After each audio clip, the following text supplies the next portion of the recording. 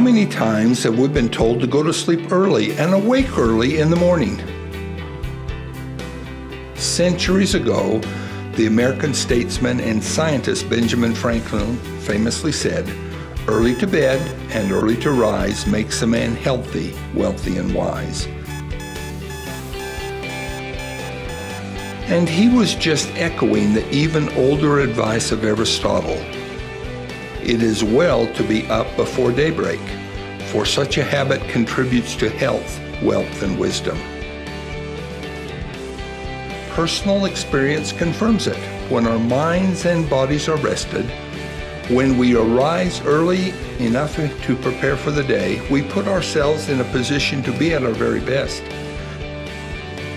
So why is it so difficult to get the rest we need? Sometimes we feel that we have too much to do, so we stay up late doing work that could probably be done better and faster early in the morning. Other times we might simply lack the discipline to turn off the television or shut down the computer and get the rest we need. And then we wonder why we lack energy and vitality. The answer is really simpler than we think.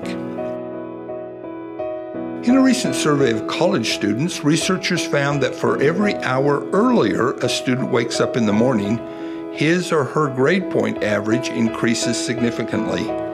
Sleep habits, in fact, had a greater impact on grades than exercise or nutrition. It seems like common sense, but quite simply, students who get the rest they need perform better at school. Surely those same findings could apply to all of us in the work we perform every day. In addition to all of the practical reasons for getting ample rest, the morning hours can be some of the most beautiful of the day.